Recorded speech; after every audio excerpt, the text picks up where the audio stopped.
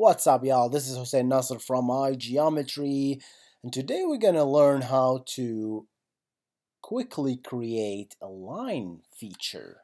So, creating line features, the reason you want to create lines in the first place is to represent uh, anything that are lines in real life, like things like rivers, roads, electric lines, you know, guys like the pole guy, the span guys. A lot of stuff are lines, so it's useful to know how to create lines basically in the GIS. So to do that, obviously you need to know how to create points, and I'm going to reference the episode that we did and to know how to create points using ArcObjects. So today we'll learn two approaches to tackle this problem, to create a line. So the first one is really simple, basically using as a user input something called RubberBand, really useful tool. The second one is basically we're gonna have a bunch of points and we're gonna construct a line out of it, and then we persist it to a geodatabase. So let's get to it. So here I have a project that I created. This is an add-in project. Again, we have done this before, so I'm not gonna go through it. So we created a new project, and this is a tool. So this tool interacts with the map, right? So what you want to do is basically we want to override the mouse down event. So the moment you click, I hope you're seeing some sort of a circle here. So I'm now holding my mouse, and that event will be called. And the moment I release it, mouse up will be called. So that's the difference between mouse down and mouse up. Okay, mouse down is really critical here to achieve what we're about to do here. So what we want to do is basically we create something called iRubberBand. Let's just call it prubber, and then say new rubber line. The moment you do that, you create this object, and then you just do prubber.track new, and then you gotta pass it the screen display, which we did many times, right? So that's just the IMX document pmxdoc equal arcmap.application.document as IMXdoc, and then you do pmxdoc.activeView.screen display, and then you just pass a null for symbol. The symbol is properties to change the color and the width of the line being drawn. That not the actual line being persisted, just for visualization. That's how the tracker draws it as you basically move on the map. So this little baby here returns something called iGeometry. How about that? So it returns something. Are we recording? Yes, we are. All right. It returns a geometry, and it's basically the line that we drew. So I'm gonna just create some object here called polyline, and then set that to this. Obviously, C# will always complain, so you have to cast it.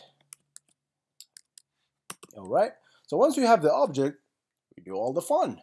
We basically create a feature. So we did this so many times, right? So I'm not gonna go through this process, or you know what?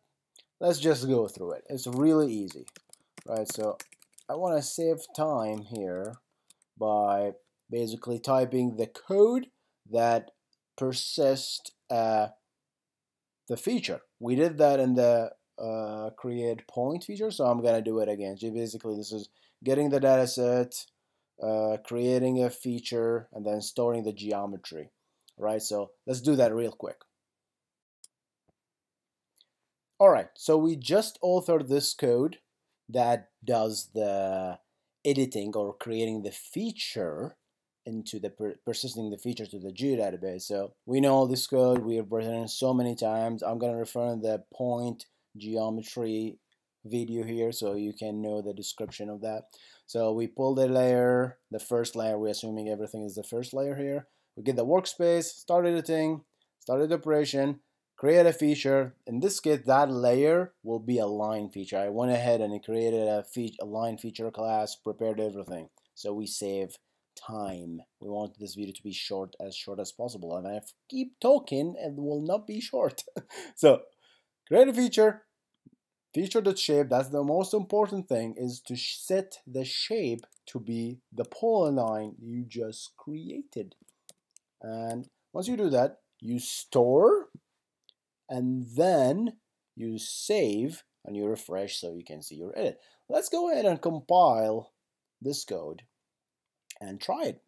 So I have here the iGeometry document.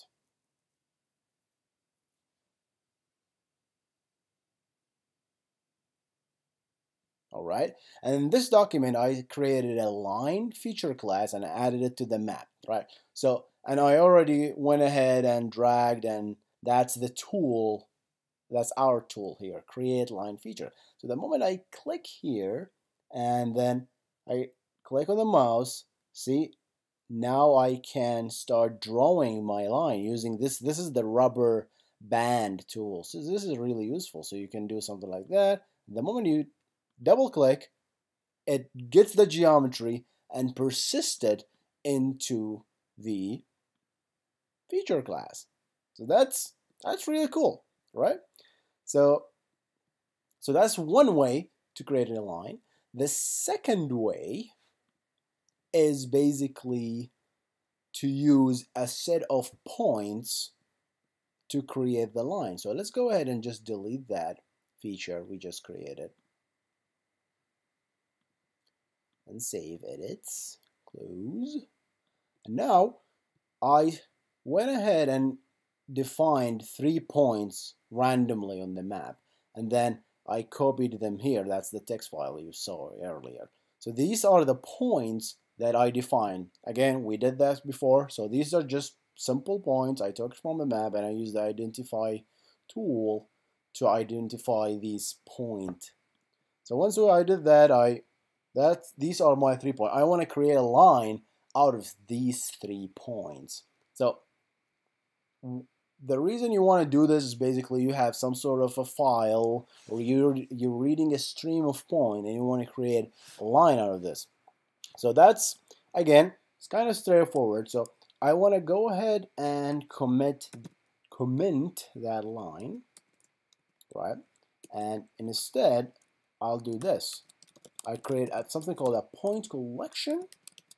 So point collection equal new polyline. I know it just sounds strange, but it works. You can't set a polyline in a point collection because a polyline technically is a point collection, so you can't do that, right? So, and let's go ahead and copy these points that I just created. These are just point 1, point 2, point 3, right? So 3 points, and you will know what you about to guess what I'm gonna do next, right? So I will do the do. God damn it! All right. So add this guy. I can't type anymore. All right. Copy paste. And then you do that 3, and how about that? That's it. Believe it or not, you do this, and all you have to do is basically replace that's your polyline right there. Obviously, it complains. You do that. You cast it. Build. Let's close and try again. Let's build again, just in case. Just in case. Again, this is our GitHub. You guys can fork this. And by the way, last time I said don't change it, I didn't mean don't change. Of course, once you fork it, you can do anything you mean. But I mean anything you want really with this instant. It's your repo. I mean, you don't have permission to post back or sync back or commit to this repo anyway. So it was I was listening to the video. What? How? They can't change it. What are you talking about? All right, so let's try that. So the moment I click here, again, the event is on mouse down. So whatever will be executed is on mouse down. So let's see if this works. Oh, it did. So that was point 1, that was point 2, that was point 3. Go ahead, open, and that is how you create lines. I don't know how long this took, but I hope this was useful, guys. Let me know in the comment section. Please leave a like, subscribe, share this video, and really appreciate that. And I'm gonna see you in the next one. Goodbye.